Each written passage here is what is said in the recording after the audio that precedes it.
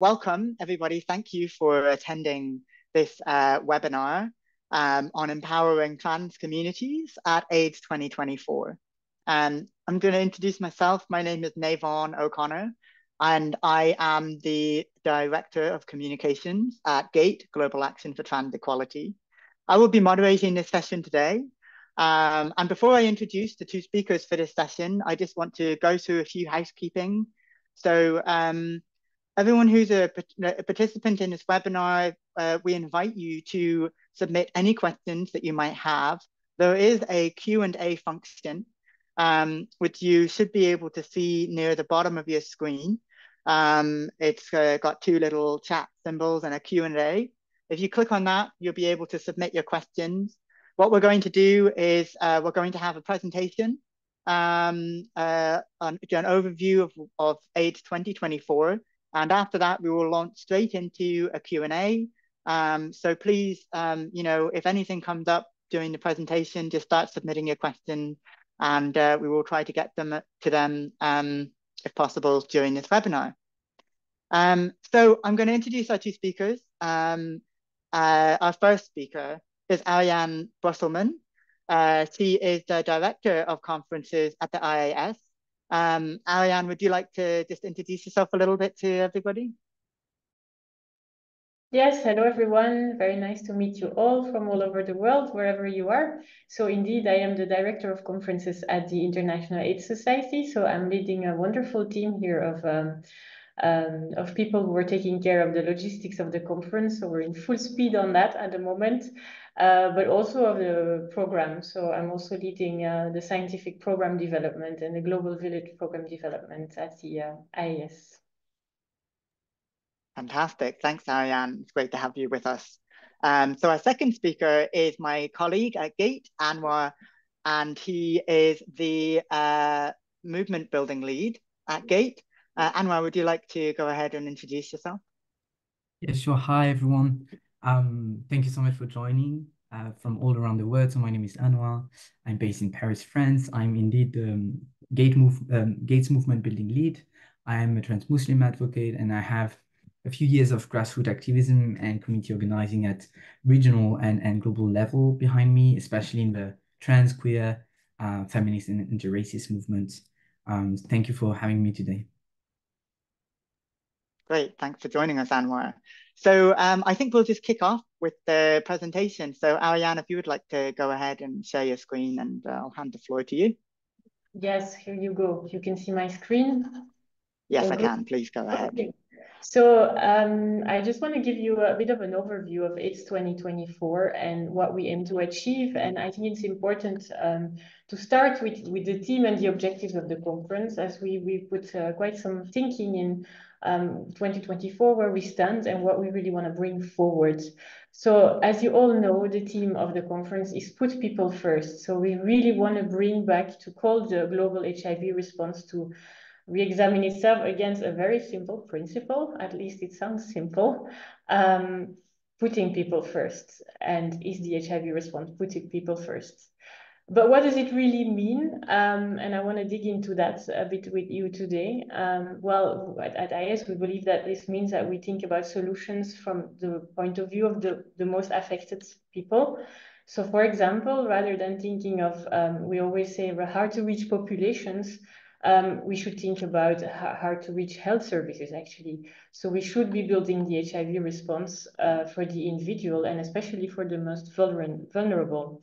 Why we think it's important at the IAS, it's because we really are, I mean, it's the DNA of what we believe in, is that we do think that we can only achieve progress if we bring people together from different worlds, from the world of research, from the world of activism, and from the world of policy. And putting people first is a fundamental principle for us. It's actually one of our values. So this is all nice and well, but how can we actually get there? How can we achieve that? What can we put forward as the IAS in the conference? Well, there's a number of things we can do, but obviously we do need the stakeholders. We do need you also, the trans community, to support us and to help us there. But in terms of, like, for example, health services, can we present, what can we promote at the conference? It's well, health services that are built around people's needs. And there's a number of projects and activities like differentiated service delivery and person-centered care that we can put forward into the presentations, the symposia that we're building. In terms of research, it's also making sure that we address, or that we put communities part of the research, and that we empower key populations in the research. So we also try to put that forward in the way we build the program. And last but not least, the language is also important. We do want to promote language that is not stigmatizing, that doesn't have a harmful impact on people. So we do want to put forward people first language at the conference. And it's not an easy task. As you know, the AIDS conference is huge. There's a number of activities, but these are really the principles that we want to have us guide the program developments at the IAS. Then in terms of the objectives of the conference, it's also important to put the context on that. So we had defined 4 objectives when we started working on the program. Obviously, we do want to promote evidence-based research, so innovation through scientific discovery across all science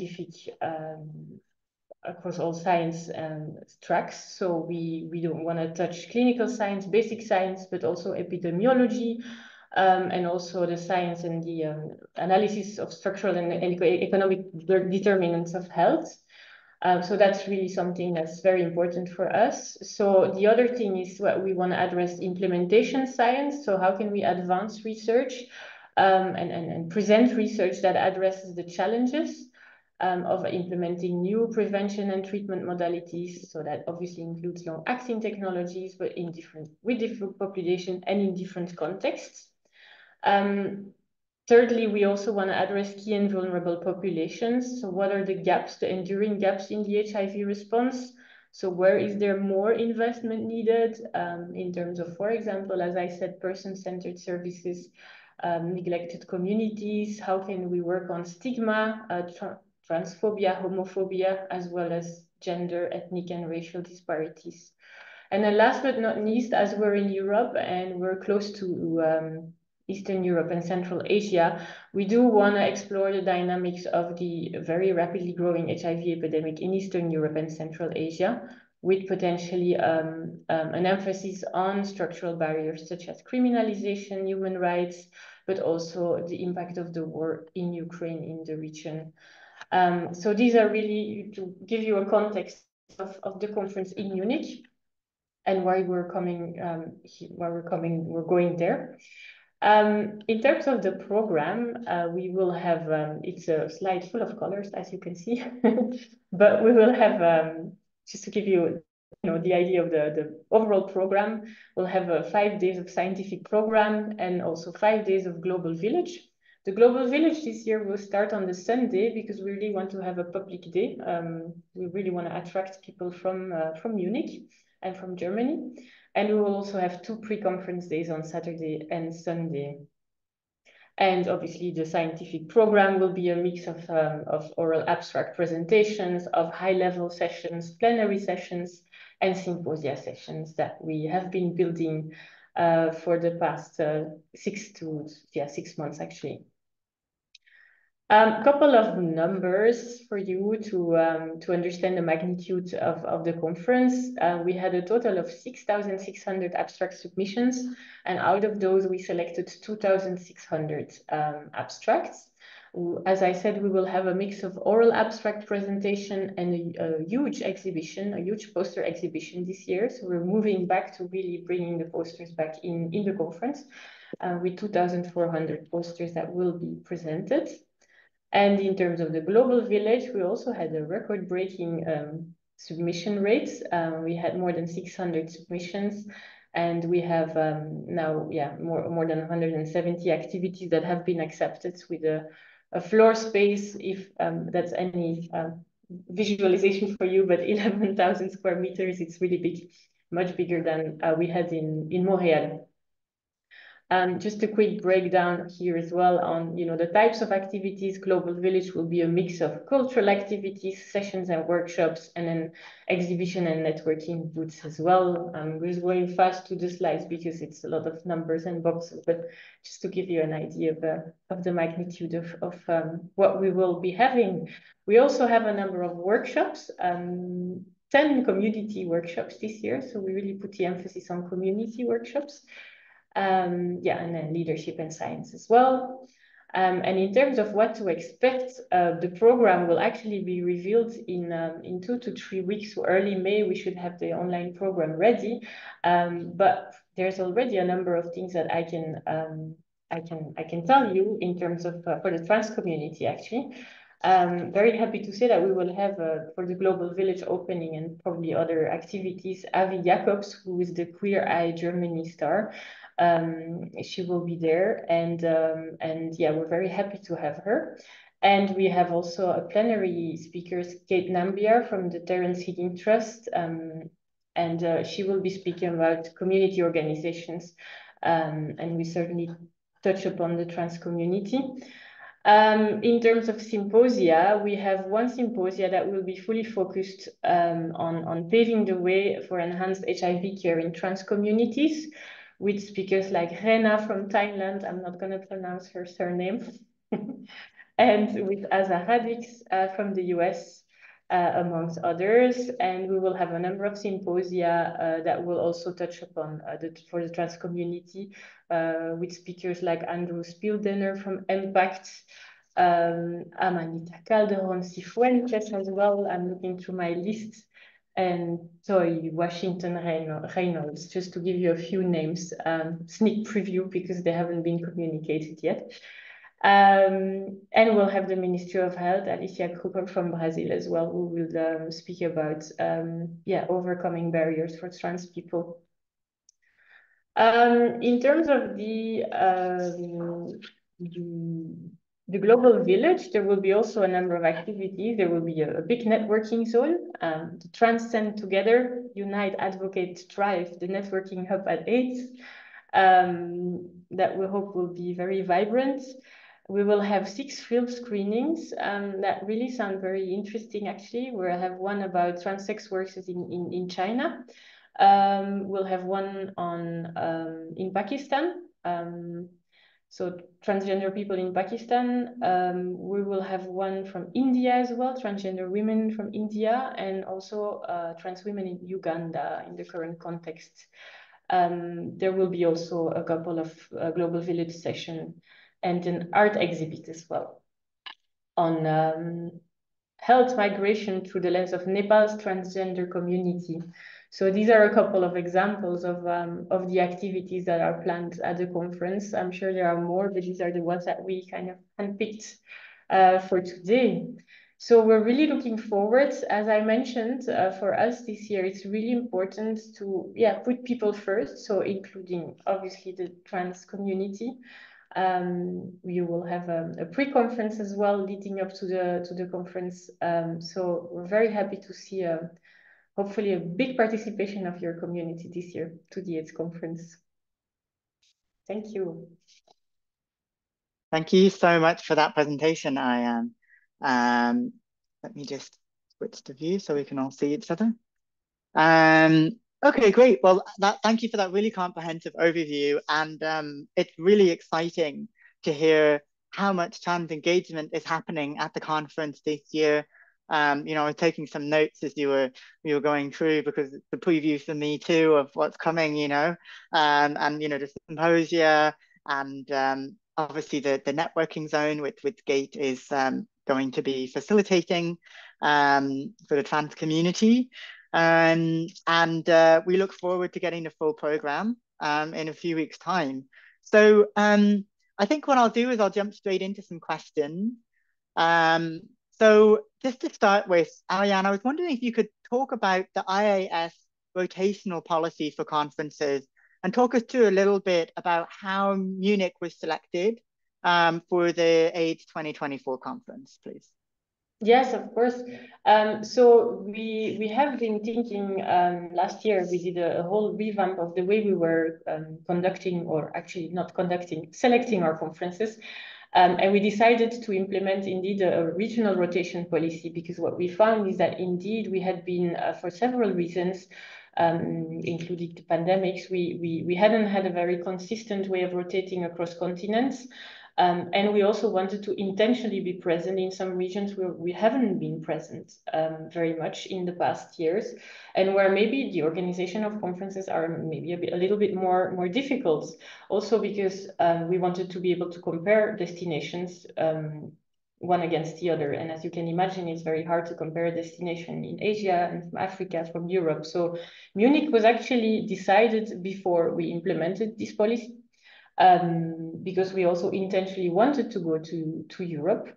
But just to come back to Munich, we had been looking at different places in Europe, and Munich was the one that actually gathered most of our criteria. We have a number of criteria that we use when we select the conferences, including obviously the facilities. Can we host a conference of 15,000 people? Accessibility of the country and the venue and the city. Also, we need to look at the viability, so the financial aspects of the conference, because we do expect a contribution from the host country. And then obviously we need to make sure that we can safeguard the rights of, we looked at human rights aspects, and also that we don't have any pressure from the government on our program development. So it's really a mix of a number of things we need to look at. And that's how Munich got selected. And for the future, yes, obviously we are going to rotate and we're going to apply those criteria. And again, in certain regions, certain criteria might weigh more than others, as you can imagine. Absolutely. And maybe you can't answer this question, but do you know yet where the 2026 conference is going to be held? And can you share that with us if you do know? So I'm going to disappoint you. I know the region, but I cannot tell you where exactly, because we're in the bidding process. So we're in the last phase of the bidding process for 26, but it will definitely be in Latin America. Okay, thank you. I appreciate you sharing us that. So yeah, thank you for that information. And it's really interesting to understand a little bit about how Munich got selected and the future, rotational policy, which, GATE is fully in support of, because it brings that access to the conference to all the different regions. So we appreciate that. I'm going to move to Anwar now. And my question for you is, why is it important to ensure trans engagement at the AIDS 2024 conference? Thanks for the presentation, Ariane, and thanks for the question, Nevan. So to put it very shortly, of course, I mean, my whole job is about this question. I feel so, I could spend quite some time, but to put it like very simply, it's about visibility, voice, and empowerment, with the idea that trans individuals are significantly more or significantly affected by the HIV/AIDS, and historically our specific health needs in particular have been overlooked. So trans communities, this is true for trans communities as a whole, but it is particularly true for certain populations that we started to mention earlier, trans indigenous people or trans migrants and refugees and trans masculine people, to name a few. So first, by actively participating in a global health and advocacy conference as important as the AIDS 2024 conference, trans activists can actually advocate for a more trans-inclusive research, policy making and funding that will directly address these disparities. And when I say participating, I really want to emphasize that it can happen at diverse level, and it should happen at diverse level. It can be as a regular participant, but it can be, as a contributor to the very, very rich and diverse program that you've been sharing with us, Ariane. It can be as a civil society partners and so on and so forth.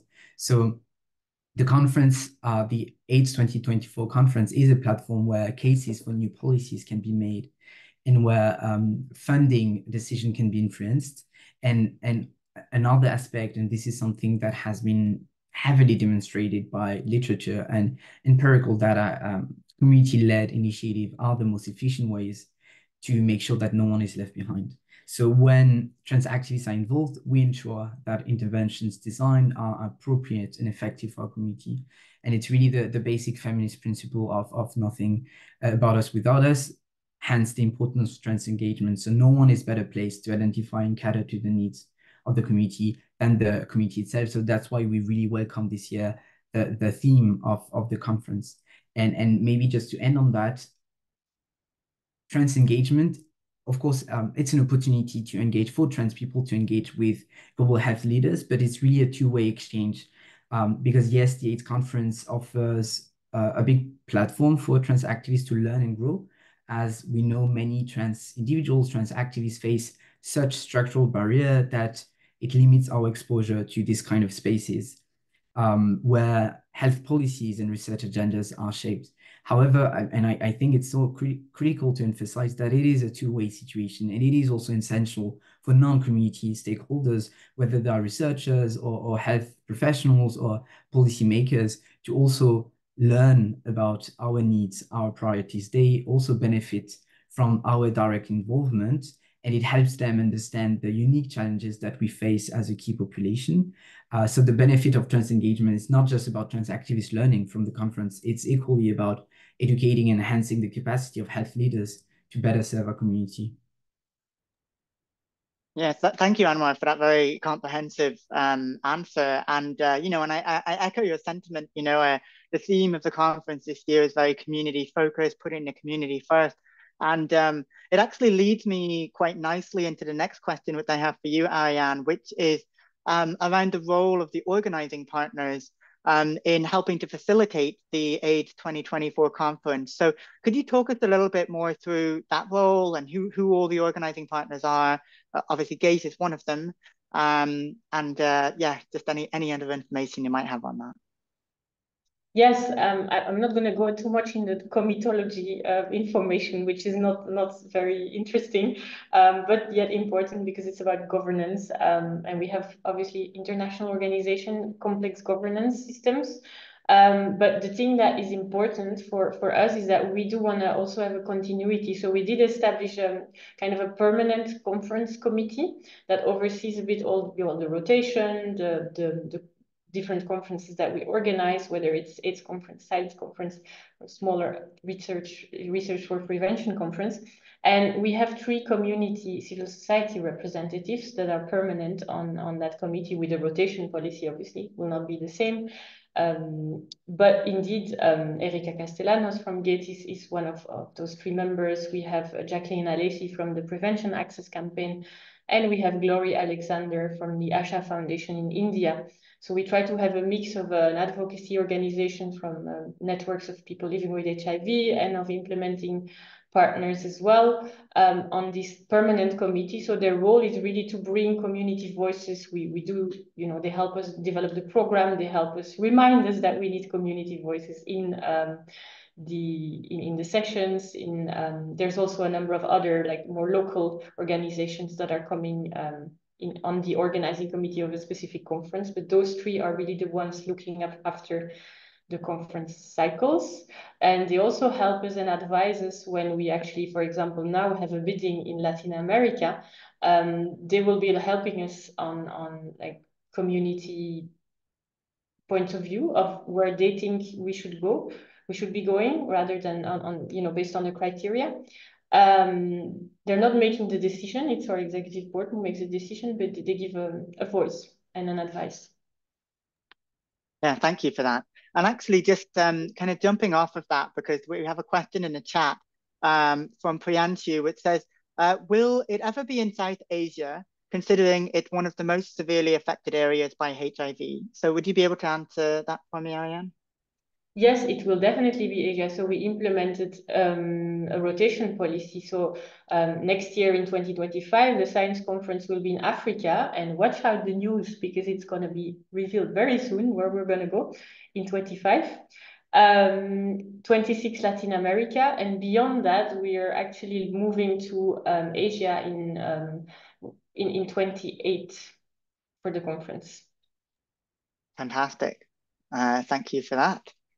And And yeah, it's great, that the IAS is so open to including communities at the organizing level, because as we have been discussing already, it's so crucial to have community engagement at all levels, whether it's implementing services right up to making decisions around organizational stuff, whether it's at a conference or whether it's within government, within policies, and so on.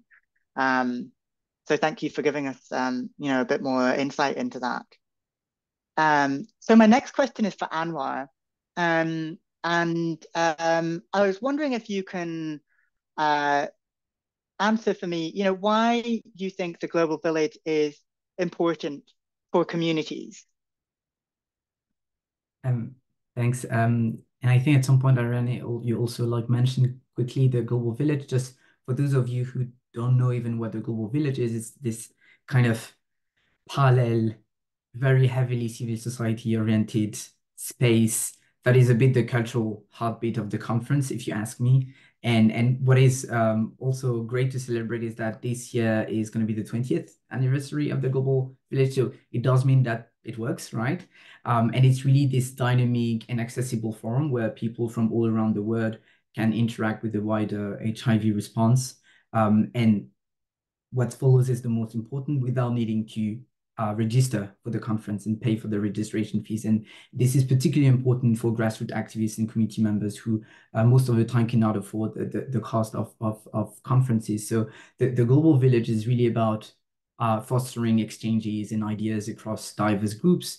And it really makes it a kind of incubator for grassroots movement and advocacy. It is also a very strategic place to meet other key population networks and further strengthen cross-movement building, and especially during those critical times that we are living, where we see the anti-rights movement orchestrating attacks against all our rights. And I'm not just talking about trans and gender diverse identities or LGBTQI people. I'm talking also about sex workers, people who use drugs, and so on. So it's really about a space where all those communities, oftentimes very much overlapping anyway, can come together and open a room for cross-cutting issues. I'm particularly thinking, and you mentioned it at some point, particularly thinking about the trans networking zones, but that we can find there, but I can further talk about that later. And bottom line, I think that Global Village is really this informal atmosphere that also encourages more spontaneous and organic interactions, especially comparing to the main conference that can sometimes feel a bit more overwhelming or a bit more heavy just because of the size of it, first of all. And the Global Village, as much as the main conference, can lead to very meaningful collaboration. And then I will stop on that also, because there is such a strong focus on civil society in the AIDS conference in general and at the Global Village.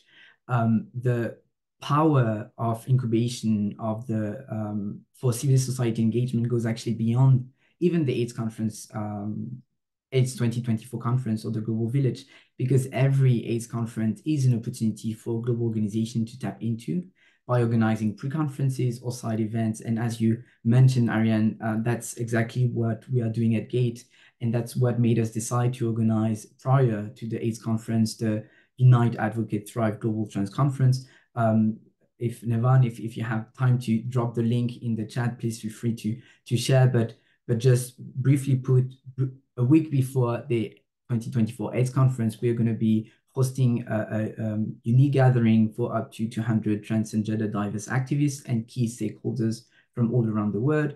And the aim is really to address the lack of trans-specific and trans-inclusive global strategies, particularly in global HIV response. So whatever is going to happen in this conference, so whatever preliminary findings, outcomes, synergies that we're developing there, we're going to channel that and bring that to the Global Village to continue the conversation. And that's really what the Global Village is about kind of continuing nurturing movement building and advocacy conversations. Thank you so much, Anwar. And yeah, absolutely. It's a fantastic opportunity for people to engage and meet other people, network. And I wonder, there was something that you mentioned, Ariane, which really stuck out to me, which was that it's this opportunity for people, researchers, community people, policymakers, all to get into a room together and discuss, the latest in HIV care, centering the communities. And I was wondering if you could go a little bit more into how was the theme decided this year? What was the process around picking that theme, and what drove that decision to put communities at the center? Yeah, that's a very good question. I think it was a mix of putting people first. I mean, is one of our key values at the IAS. So as I mentioned, it's really the bringing together the different stakeholders, and I think it was also leading from the theme of the World AIDS Day this year. I think that's leading up to the 2030 targets. That's where we really need to put in our efforts, is to really put our communities first and having them leading the way. So I think it was quite natural for us to have that as a team. I think it was a very, very natural. I mean, everyone agreed basically on, yes, this is it. This is what we need to push for. Yeah, absolutely. I couldn't agree more. We have another question from Priyansu. Actually, I think it's just a comment. I'm just going to read it out. As someone who works in an LGBT plus community-based organization in India, just to add a small point to Anwar's great answer, that the Global Village brings together lived experiences of people who are affected most by the virus and the societal stigma surrounding it. So yeah, absolutely. Thank you for that contribution. And I think that actually leads us quite nicely into my next question for you, Anwar, which is, we've already mentioned that there's going to be a trans networking hub or zone within the Global Village. So can you speak to a little bit about what we can expect from that space in the Global Village? Yeah, definitely. And I also shared also a couple of minutes ago that GATE is actually not the only one organizing a networking zone, sorry. We, for instance, expect our partner NSWP Global Network of Sex Work Project to organize a sex work networking zone. So again, that's what the Global Village is about. It's about bringing communities together that, again, overlap oftentimes. So when it comes to the trans networking zone, you can really think of it as a trans and gender diverse community space, a kind of go-to spot at the conference. For what we want to do about it is really for relaxing and taking a break from the main conference that can be overwhelming or heavy, and catching up with peers and trans community members. So we're really aiming at this relaxed, coming together, connecting, chatting over snacks and good sessions. We're still working on the program. You can for sure expect snacks, but beyond that, you can expect also a space open from Monday to Thursday to really rest and decompress.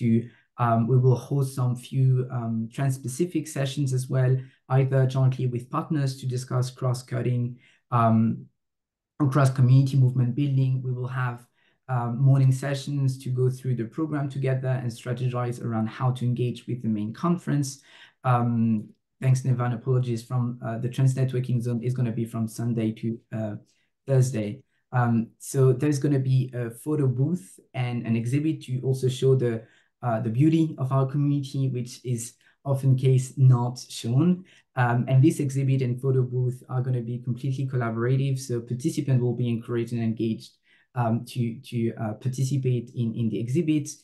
And finally, we will host a closing gala, which is going to be, and yet again, a celebratory moment where to bring together the community. And maybe one keyword of the trans networking that I want to emphasize is networking. And networking in this space is really crucial because it allows attendees that are oftentimes those who are less exposed to high-level networking opportunities. So it really allows attendees to build connection that can lead and that have already led in the past to collaboration long after the conference ends. So typically the Global Trans Pre-Conference that we're organizing is somehow directly linked to 2018, the 2018 AIDS conference. So just to show that these partnerships get nurtured throughout the years and can lead to a stronger and more united movement. And for those who cannot join the Trans Networking Zone, so don't worry, because everything important from the Trans Networking Zone will be documented and shared. This way you can catch up on any research strategies or inspiring stories. And it's really, and the reason is because the Trans Networking Zone is only one element among a larger movement building strategy. And it really ensures that the Trans Networking Zone is not just a box to tick or not just a conference feature, but a resource that keep on kind of being nurtured and keep on helping to push for changes and support within the trans community. Yes, thanks for that, Anwar. And I can see we've got some questions coming in through the chat. So I'm just to respond first to what you were sharing, Anwar, and absolutely, it's so important that we collect what we learn during the conference and share that afterwards. It's a huge part of the opportunity of being able to attend the conference. Is being able to take what we learn back to our communities on the ground and to share the knowledge as widely as possible. And absolutely, GATE, we will be doing as much as we can to do that during the conference. I see a question here from Brent Allen. I'm just going to go through these as they have come in. So as part of putting people first, is there an IAS policy position to encourage researchers to recognize the role that people living with HIV play in research, either as subjects or as leaders in sharing sessions at the conference that reflect our lives? I'll hand that one to you, Ariane. Yes, that's actually a very, very good question. And is there a policy? No, we don't have a policy in place because it's very hard to put in a policy when you have to develop sessions and scientific programs, but it's something that we really look into very carefully, whether it's in designing an organizing committee for a conference that we have people living with HIV, also in the program that we have as much as we can people living with HIV, community representatives in the panels. And also this year, when we do select the abstract, we have a meeting where we have to look at all the abstract and select the abstract. We also made the call that we really had to be mindful of that, to really look at research that involves people living with HIV. So it's a big it's a big topic, and we certainly are not doing perfectly in that, but we're trying our best to advance like we do for the people first language. There's a number of things that we need to address, that we need to move forward, and I think it's bit by bit, conference by conference, that we're probably getting better at it. Yeah, thank you for that very open answer, Ariane. And so our next question is from Mona Lisa Akintole, and her question is, I'm just trying to understand, why is there a global village and then sub-conferences within the bigger conference? And the reason I'm asking is, how do you make sure that that information from those other conferences also benefits the larger population at the conference? Yeah, perhaps I can answer that. Yes. So we always, as you were mentioning, Anwar, the Global Village is quite a vibrant space, a public space. So we have the conference, which is restricted to the delegates, so the people who were paying to attend, and the Global Village is really free. So that's why we kind of have two conferences in one, and it can seem overwhelming, but I think there's a logic to it, that we really want to have that space, and there's so much to say, there's so much to put forward, there's so many communities that we want to address, that yes, the AIDS conferences are huge, are big. As my colleague leading the Global Village, Garouche, would say, the Global Village is the Glastonbury of the HIV/AIDS community. So and the conference is more of a like traditional conference where you have sessions and speakers and Q&As.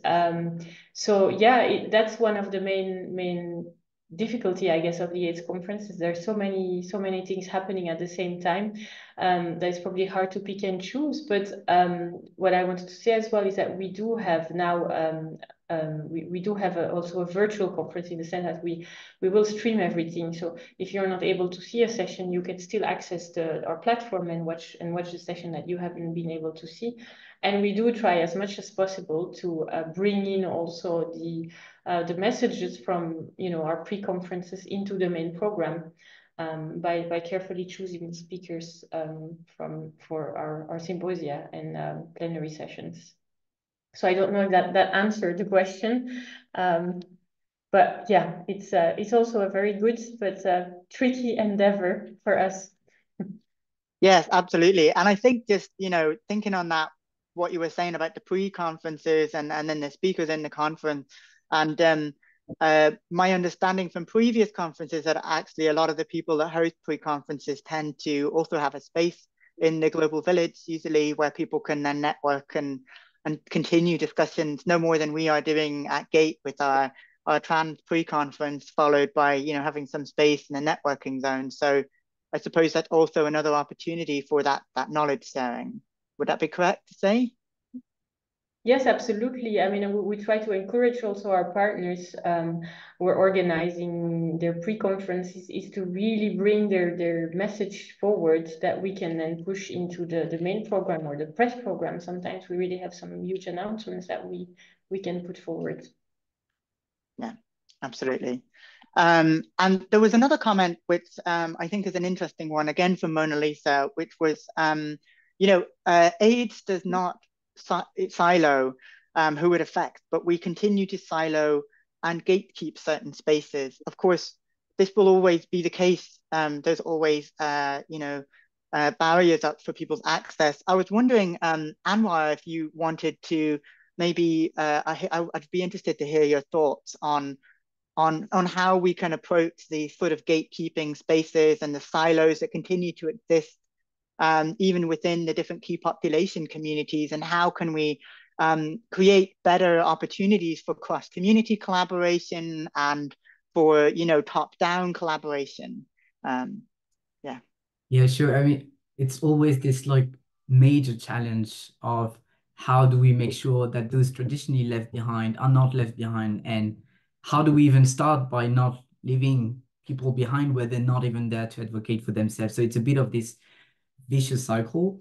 And one first way of doing is also to reflect on what are the values and beliefs deep down core to the work that we do.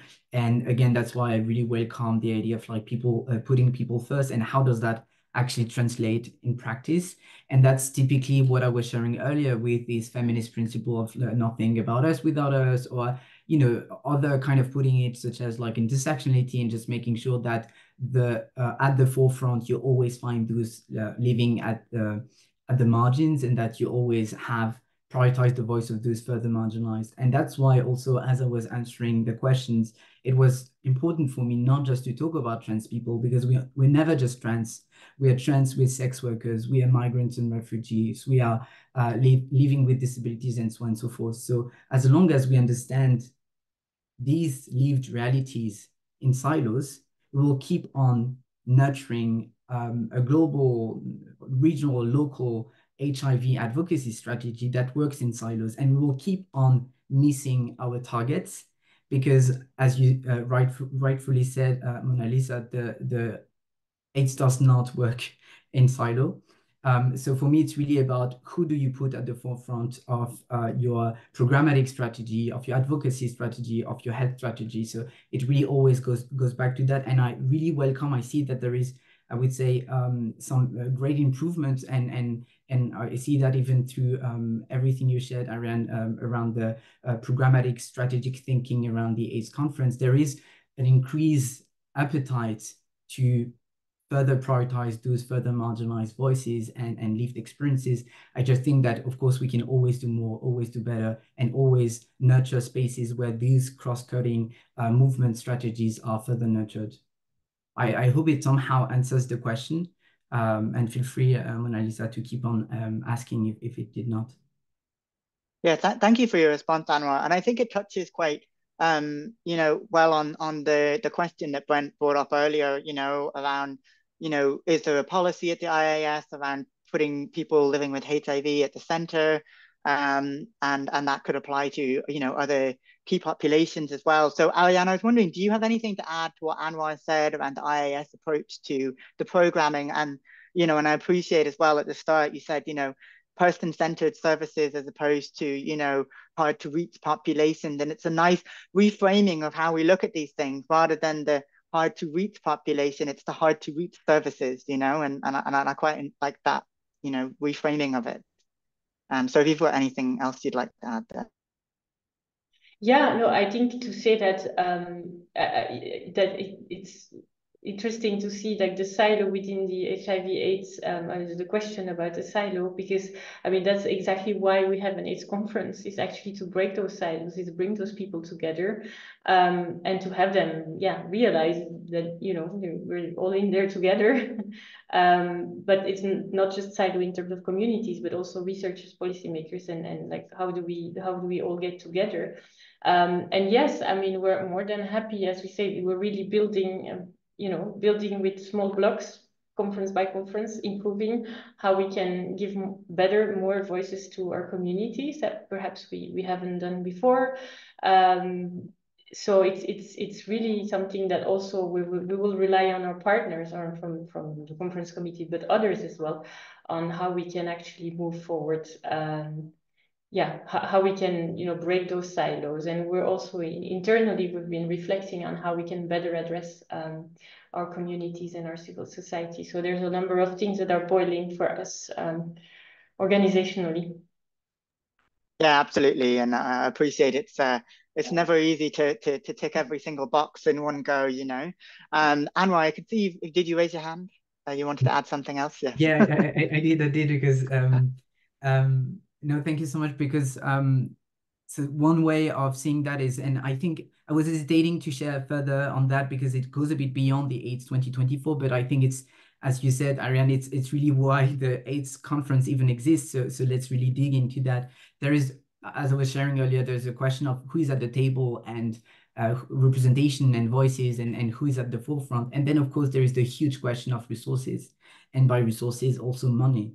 And when we see the kind of opposition that we are facing, and when we see how this opposition is strategically trying to divide us, is strategically trying to put against one another different populations, is how do we, for instance, when we think in terms of key population, how do we keep on tailoring and keep on addressing the specific needs of each key population without nurturing an atmosphere that is already very present of competition against another. So I feel like it goes back to the resources, whether they are financial or non-financial. So yeah, I just wanted to put that on the table, but again, it goes a bit beyond the AIDS conference. Thank you, Anwar. And I see we have another question in the chat from Alexandra Rodriguez.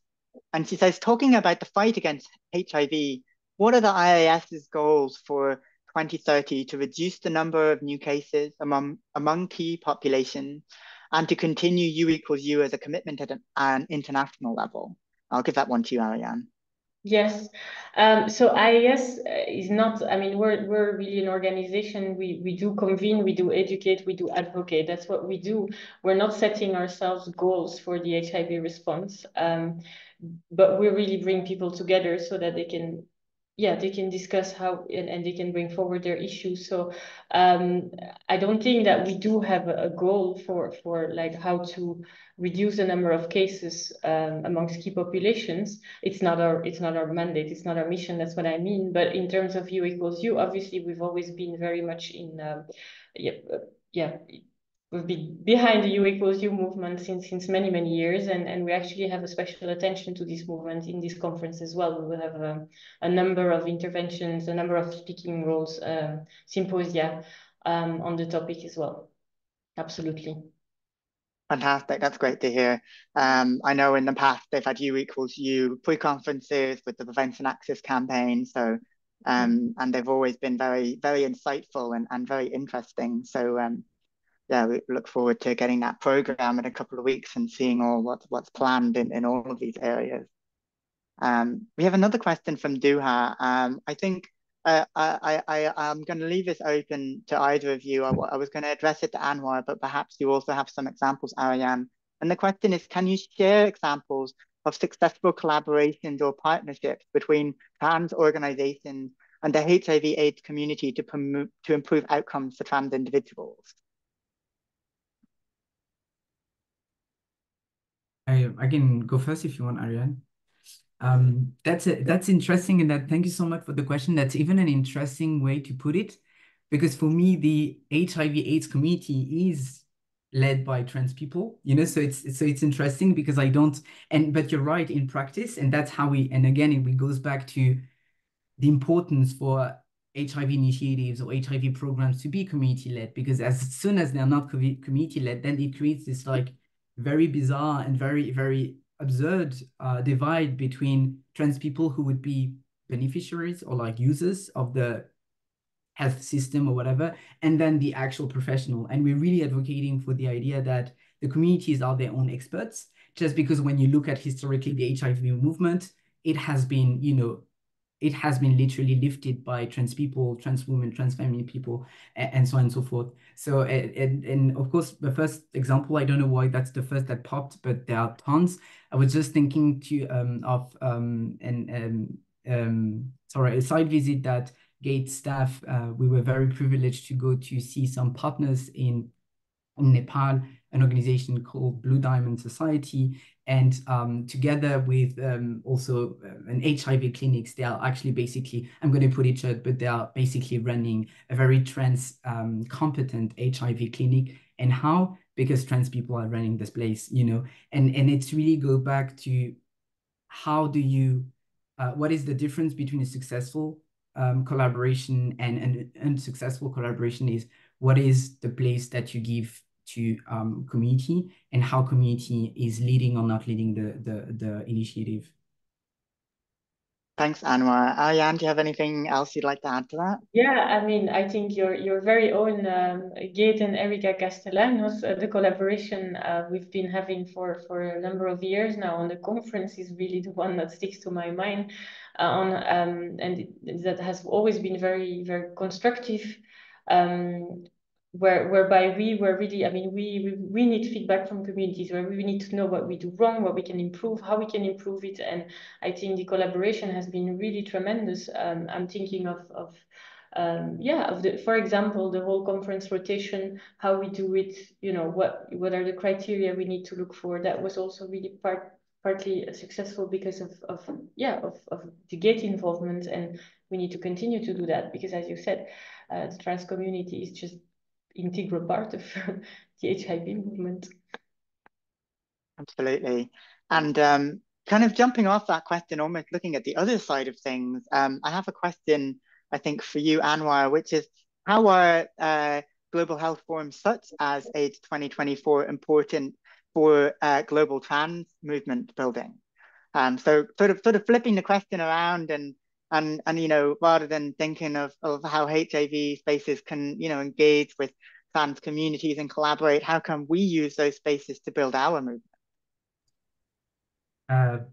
Yeah, that's an interesting question because I think it's a tricky question, especially coming from also grassroots or when we look at very locally led initiative. There's huge conferences such as the AIDS 2024 can seem to be something so remote, so out of touch.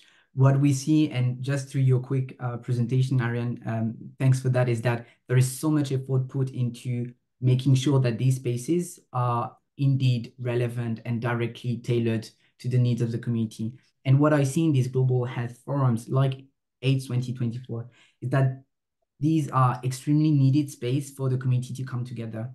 And there is, especially since COVID, there is such an appetite in meeting in person. What we saw with COVID is that the online meetings cannot replace this like organic kind of person-to-person kind of connection. And it is even more true again at times that we're living in right now where we are under attack at so many levels. So there is a desperate need to come together and to, even if it's just to decompress together again as the trans networking zone is, but to kind of create this very organic and very interpersonal connection that then kind of move into partnerships, move into collaboration. It's about learning about each other's mistakes and failures and successes and victories. So I'm really, for me, these spaces, and you have this kind of like, you have global and regional agendas of these key events, whether they're HIV or LGBT, you know, kind of oriented, these key spaces, when sometimes it is the only way for certain activists, especially those living in more or less hostile environments, or those whose economic situation do not allow to kind of travel overseas. These are the much needed spaces where where people can meet again. And that's why earlier I was sharing about the trans networking zone. That is not just a feature of one conference. It's not just about ticking a box. It's about kind of creating these regular spaces for people to be able to come, and then 2 months later they're going to be in another space, and then 2 months later, and so that the kind of strategy and the conversation keeps on being nurturing. Thanks, Anwar. And Ariane, from the IAS perspective, and I think I'll make this our last question before I ask you both to give you any closing remarks, because we've got about 4 minutes left. But I know that the IAS also has a scholarship policy. And how do you see this feeding into this ability for populations living with HIV to come together and build their own movements at the IAS conferences? Yeah, very good. I haven't touched upon that indeed. Very good question. We do have a large scholarship scheme. So we, as part of our accessibility of the conference, we do want to, give the opportunity for people who are not able to travel to be able to travel.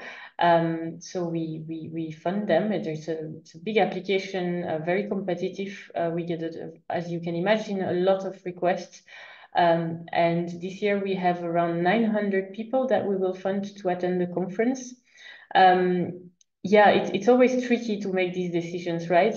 Because we have a number of people to address. There's some part of the scholarship fund that we direct towards people who have an activity, an abstract presented, or a global village activity.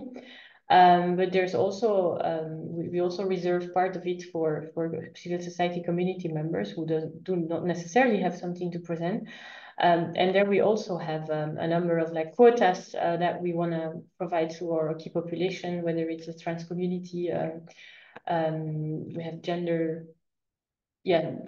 gender quotas as well, regional quotas. So it's a very, very complex mix, as you can imagine, for all the key populations, so that we can bring those to the conference. I was actually thinking when you were speaking about the in-person element and how things go so fast. At the time when we came out of COVID, when we were preparing for Montreal, we thought that, we had this great idea of doing everything virtual and that it was going to solve all our problems of accessibility. But then, no, we really found out that people actually need to see each other, to meet, and that's really the value. And I totally agree with you. We're really advancing step by step, and we're trying to address certain things, and then we find out that actually we should have done differently. So this year we really try to bring as much as possible people to the conference with the scholarships program. Thanks for that information, Ariane. And we have one last question, which is actually around the Global Trans Conference. So Anwar, the kind of two questions similar. Is the Global Trans Conference available to people who are not in Munich and aren't able to attend the IAS in either form? And the other question is, how can I take part? So I think, I guess I hate to be the bearer of bad news. It's just, as you can imagine, a lot of people want to come in, and we do have limited resources, which again speaks to how important it is to push the limits of funding that trans organizations are getting. So right now, as it is, the registration are closed. So we had a very open call for registration. We are also providing quite a number of scholarship. Out of nearly 200 people, we are covering at least 120 people fully. So it is a pretty engaged kind of effort from GATE's part. And right now we have reached the limit. However, I'm gonna share in the chat the contact to ask any question around the conference, which can include, hey, I'm a late registrant and I really, really want to come. How can I do that? And then we can see if we have someone who, I would say someone who withdrew, who withdraw their participation, we can maybe squeeze you in. So I'm just going to share the contact, and feel free to reach out to us. Thank you, Anwar. So I think that we've reached that time. I just want to invite you both. Does either of you have any sort of final words that you want to share about the AIDS conference? Ariane, do you want to go first? Yes, thank you. It was a pleasure to attend this webinar, and we're really excited here. Talking about we, because I have a whole team behind me here that I was very excited to have like the first real back to the in-person meeting. I know we had Montreal, but you all know the challenges we had there. So we're really looking forward to Munich, to a very successful conference, and to have yeah, perhaps maybe one of the conferences where we'll have the most engaged trans community maybe ever. Yeah, very exciting times indeed. Anwar, any final words?